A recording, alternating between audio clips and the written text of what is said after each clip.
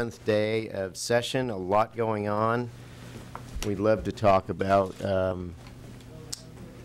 a diversified group of issues going on this week, but we're going to focus this week on education. And we're going to start with Senator Hoffman, who's going to talk about sort of the budget issues, and then we're going to move on to Senator McKinnon, who's going to talk about a suite of education bills that she has that you'll be seeing this week, and then I'm going to go over to Senator Hughes. She's going to talk about her Senate Bill 96 and education committee plans. So let's start with you, Senator Hoffman. Thank you, Senator Machicki. As the chairman of the operating budget, the challenge that we have as a state to continue to provide the services that the people of Alaska expect, the demands that we try to reduce our deficit. And the deficit, as everyone is well aware, is about $2.8 billion. And at the beginning of the year, the Senate Finance Committee said that we were going to be looking at the four major budget drivers, that being education, health and social services, Department of Transportation, and the University of Alaska in Fairbanks. As we went through, we adopted the reductions that we set forth in the three areas. We had stated we were going to accomplish the 5% reduction to education, and that is accomplished by looking at the only major source of funds in the budget, and that is the BSA. So we looked at the chart of where we had received cuts to the departments from 15 through 18, and the second to the last was the education funding at 7.9, the highest being commerce at 54.3, the second Department of Labor at 37.3, so substantial reductions in those areas. With that, we're looking at trying to get a 5% reduction in the education component, the largest one, again, being the base student allocation, and we're looking at reducing that formula by $69,383,000 to achieve that. Again, we as a state are continuing to struggle with the fact that we are living beyond our means today. The Senate has passed Senate Bill 26. Even with the passage of 26, there still is a deficit of close to $500 million,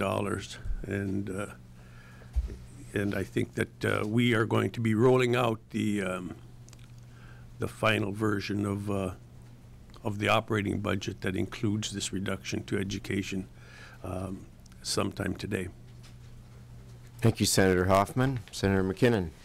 Thank you, Majority Leader Machicki. In Alaska, we have high-achieving students. We have great districts, great teachers, but inside of that greatness, we have many schools that are just not achieving what we had hoped them to achieve. And I'll leave it to Senator Hughes to talk about some of the deficit in how our students are performing against their colleagues both nationally and internationally. The goal of the suite of bills that we're proposing is prioritizing education as our constitutional responsibility, K through 12 specifically. We need to improve outcomes for Alaska students. The State Board of Education should be adopting best practices that support students and teachers in Alaska. We need to provide for efficiency and streamlined delivery of education processes and education procedures. Alaska students deserve a 21st century education. So this morning, you'll be seeing three bills that will accompany other bills that are already out there. The first bill transforms the Alaska Performance Scholarship into the Alaska Education Innovation Grant Fund, providing future funds for districts who work with DEED to transform how they deliver education to our students. Seniors who qualify currently for the Alaska Performance Scholarship will see 4 years of funding, and all those in the system will be able to go through and continue with the Alaska Performance Scholarship.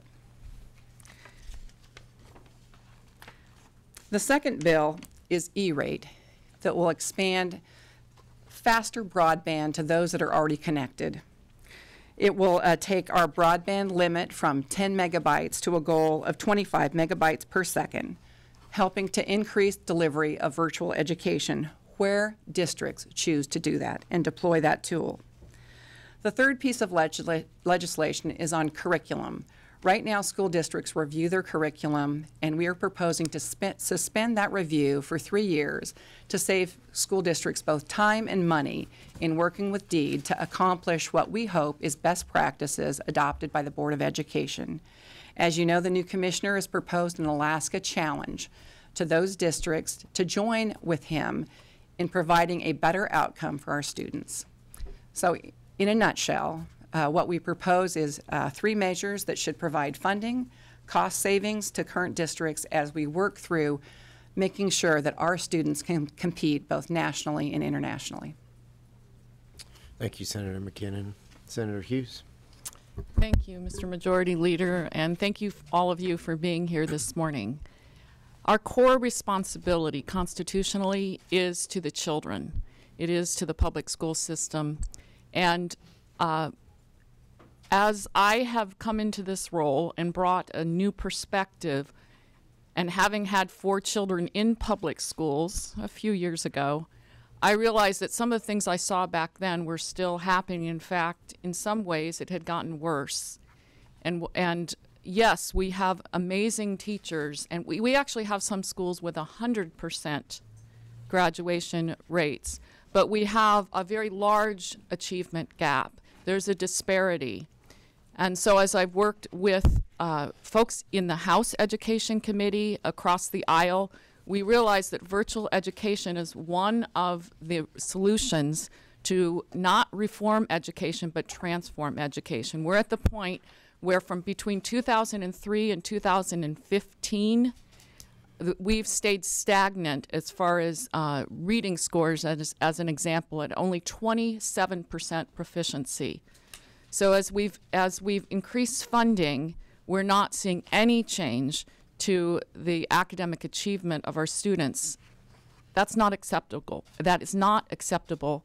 We have an obligation to our students in the state. We have an obligation to offer every single student access to great teachers, which virtual education will help beam great teachers across the state where it's difficult to recruit and retain. We have teacher retention rates or turnover rates, I should say, as high as 70%. 70%. In fact, I heard there was one school where it was 100%. That is not healthy for our students. What student is going to be motivated to come into the classroom when every year they don't know who the teachers are going to be, or the teachers that they like leave? So virtual education will allow our best certified teachers to help those students where we have this disparity, where we have this achievement gap. So, since we began in January, we've been casting the vision that we're going to transform education one step at a time, and we've started that journey. And the suite that Senator McKinnon brought forward is part of that, and we've been having these conversations. SB 96 is the other piece of that, and it will establish the virtual education and also provide tools to school districts to deal with the new reality, the new fiscal reality. And so that is, Mr. Majority Leader, where I believe we need to go as a state for our kids, because the bottom line is every single student matters. Every student matters in this state, and we can do a better job, and we're getting ready to do a better job using the great teachers across the state, Mr. Majority Leader. Thank you. Senator Hughes. I want to remind folks that many of these departments we brought down to the 2007 level of funding, right? And that's when our BSA was $5,380 per student. We've continued to increase the BSA for the last 10 years. Today we're at $5,930. This one-time reduction will take, for 1 year, it'll move us back to the 2014 level.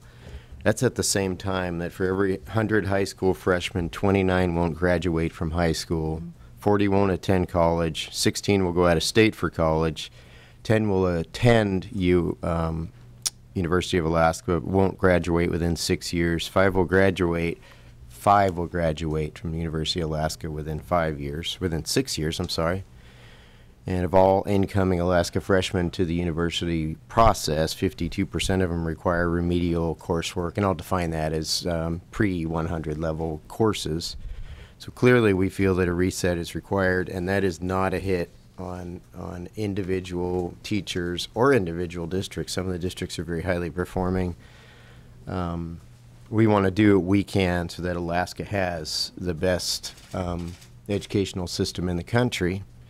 And we have made it a priority by funding. When you talk about your values are reflected in your budget, the fact is we have not cut the BSA yet to date. And that is becoming challenging as we have this nearly $3 billion fiscal deficit. So, Senator McKinnon. Well, thank you, Senator Machicky. And when we look at a cut to education, the fairest way to distribute the cut across to all districts is to use the BSA, which is why that formula is being used to short fund it and try to treat all districts in an equitable manner like when we increase or provide funding. So the BSA is a tool to fairly distribute either increases or decreases, which is why it's been chosen. Okay, let's... One more comment? Sure. And I just want to say, I know that the reduction, that's a hard pill to swallow. I get that. On the one hand, this equitable reduction, as Senator McKinnon stated, that 5%, that nickel on the dollar that you've been hearing Senator Hoffman talk about. On the other hand, please take note, the $100 million in the Alaska Education Innovation Grant. And that will become available as districts become creative, out of the box, innovative, to allow them to do more with less. So we are going to assist in that. So that's a pairing that we feel is really important because as a Senate majority, we do prioritize our K-12 students. Thank you, Senator. Any questions? Becky. Becky Bohr with the Associated Press. I guess maybe for Senator McKinnon, on the BSA cut, you talked about it being the fairest. There are a lot of smaller districts, even some of the bigger districts where they say that this will hurt a lot. Why not wait, I guess, to take a step like that before we get an innovation program that you can more easily, I guess, marry together so that the hit isn't as acute? And when you talked about the scholarship program transforming to an innovation program, you mentioned people in the system would be able to continue. Does that mean that if I'm a freshman in high school and I've taken classes that I can continue? Or can you sort of define, I guess, who would be affected by that? Certainly. Two questions. So I'll go in reverse order. If you are